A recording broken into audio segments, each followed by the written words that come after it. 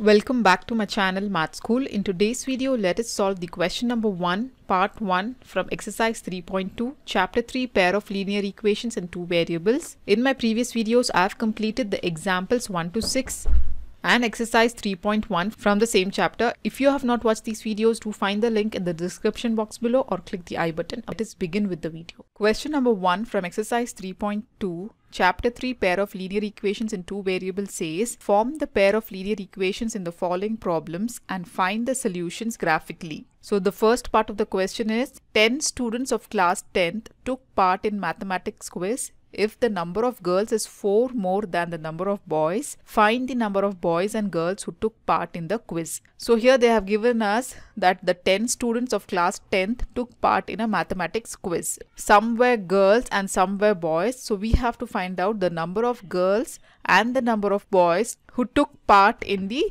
quiz. So since we have to find out the number of girls and number of boys, let us assume the number of girls to be X and number of boys to be Y. So write down, let the number of boys be Y and let number of girls be X. So totally they have given us that there were 10 students. So we will write the number of girls, that is X, plus the number of boys, Y, is equal to 10. So this forms our first equation. So now they have given us a condition in the question. According to this condition, we will form the second equation. So they have given us here, if the number of girls is 4 more than the number of boys. Okay, so the number of girls are X. If the number of girls is equal to 4 more. 4 more means we have to add 4 to number of boys. Okay, so this forms the equation number 2. Now we will substitute the value of Y in the equation 1 and 2 and find out the X values, and we will form the table so that we can plot them graphically and find the solution, that is the number of boys and girls who took part in the quiz, right? So let us first write the X value here. So X is equal to, sending this Y to right hand side, we will obtain 10 minus Y. So the complete explanation, that is how to solve the equations, we have done in the introduction part, and also we have solved the example problems. So before coming to these exercise problems, do watch the introduction part and the example problems for the better understanding. So here now let us substitute the values of Y and find out the value of X. So let us take the first value of Y is equal to 0. So X will be equal to 10 minus 0, so that will be equal to 10. Similarly, now let us take Y value as equal to 10. So we will get X is equal to 10 minus 10 is equal to 0. So now let us draw the table for these values. So X and Y, for Y equal to 0, we got X as a 10, and for Y equal to 10, we got X as 0. Now similarly, let us assume the value of Y in the second equation and find the value of X. So let us take here Y value as equal to 0. X will be equal to 4 plus 0, that is equal to 4. Then Y value, let us take it as now 1. X will be equal to 4 plus 1, that is 5.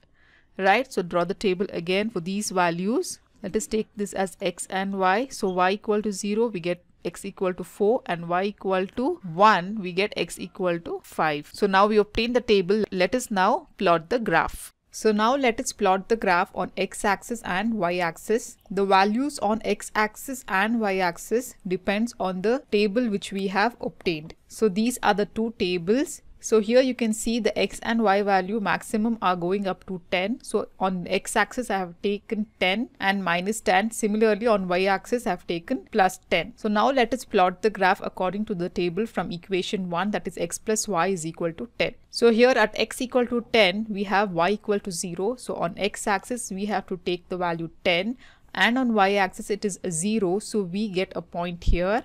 So let us mark this point as A at 10, 0.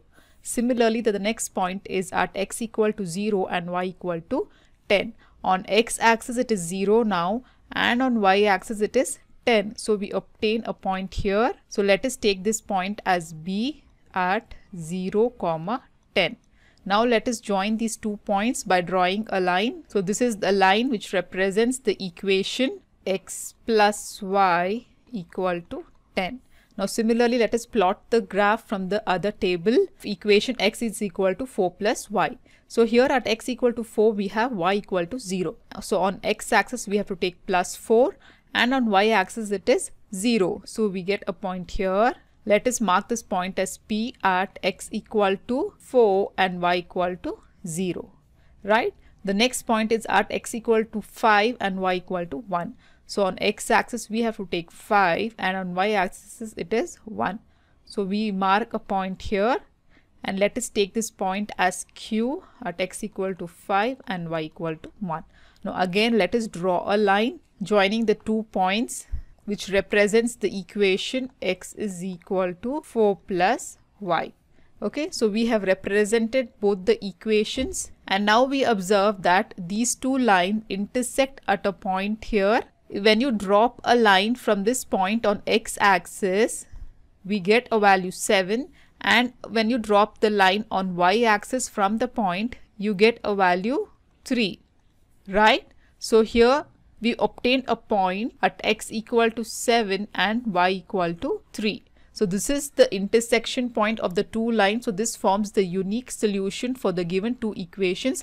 X is equal to 4 plus y and x plus y is equal to 10. So now let us substitute these values in these two equations and verify whether these values satisfies two equation. So let us verify here. So what is the point we obtained? 7, 3. So let us substitute in equation 1. So equation 1 is given by x plus y is equal to 10. Here x is 7 and y is 3. So 7 plus 3 is equal to 10. So left hand side is equal to right hand side. So the equation 1 is satisfied with the points 7 and 3. Similarly, let us verify in equation 2, which is given by x is equal to 4 plus y.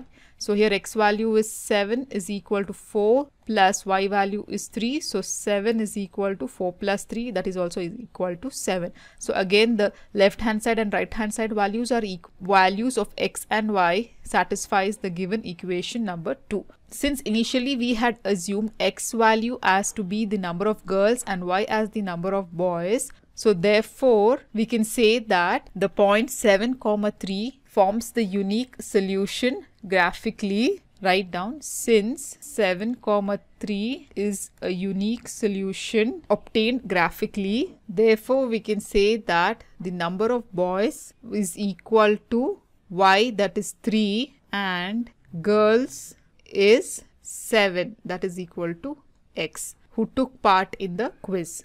Right, so this is how we solve this problem. If you have any further doubts, do comment me below in the comment section. In my next video, I'll be solving second part of the question number 1 from exercise 3.2, chapter 3, pair of linear equations in two variables. So till then, do like my video, subscribe to my channel, and don't forget to hit the bell button below to get the latest updates of my videos, as I'll be completing the whole syllabus for class 10th SLC NCERT Math. And also do watch the related videos of chapter 3, pair of linear equations shown on the screen. Thank you.